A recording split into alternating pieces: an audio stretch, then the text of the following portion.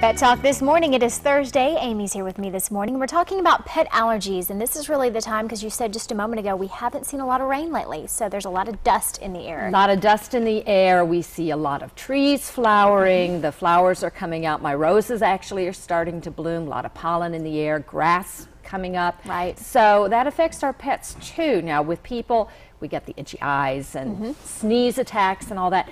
Pets with allergies, especially the inhaled types of allergies, most of them, they're going to have skin problems. It's going to come out in their skin. They're going to have itch, itch, itch. So you may think it's fleas, but it's actually allergies. Right. Well, and fleas prompt another kind of allergy, but with pets, the allergic reaction takes place in the skin. So it can be any number of allergies. It can be food allergies, inhaled allergies, bug bites, those kinds of things, and it all comes out in the skin. So it's really very important that when your pet is itching and biting and scratching a lot, particularly if it's sudden, that you do check with the veterinarian and get something done. Now see, Sophie actually sneezes. I mean, she is a constant sneezer. So is that possibly still allergies? It possibly could be. Cats also can have some allergic rhinitis, some stuff with their nose and with their eyes, those types of things. So don't discount it totally.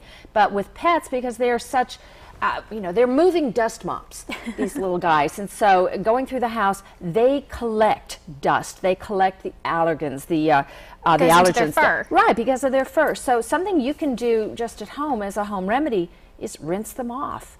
Rinse the little dog's paw pads when he comes in, because they absorb it right through the pads of their feet, and they can start itching from that. But if you do that, then they're going to smell like wet dog.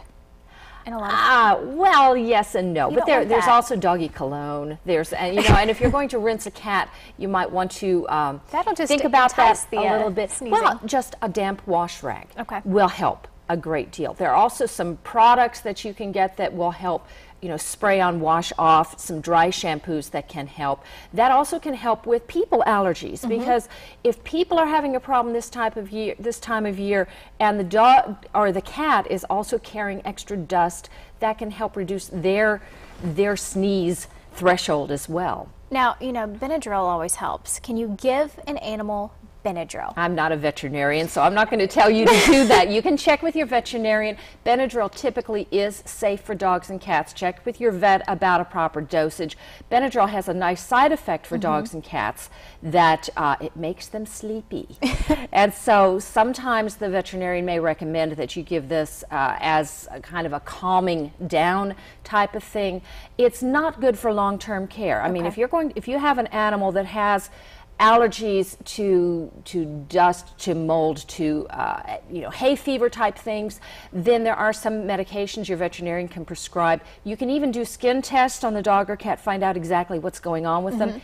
Give them allergy shots just like people do, and that can also reduce over the long term. That can be a little bit pricey, but it works very well. But before you do any of that, you need to check with your veterinarian. Absolutely. Okay. Absolutely. And there's food allergies as well. So if there's something that's that your dog or cat is eating that's causing problems with the inhaled allergy, the dogs will chew their feet because it affects their feet. They'll scratch their armpits. The food allergies, oftentimes it's facial itchiness. Right. So it depends on the part of the body. Flea dermatitis, the rear half of the pet, Really? right around the tail. You scratch here and the dog goes, oh yeah. That's where it itches. So that can be a little bit diagnostic, but you do need to talk with your veterinarian about all of these. Well, Amy, thank you so much for helping us out with that, because I know a lot of people are worried about their animals right now. So right.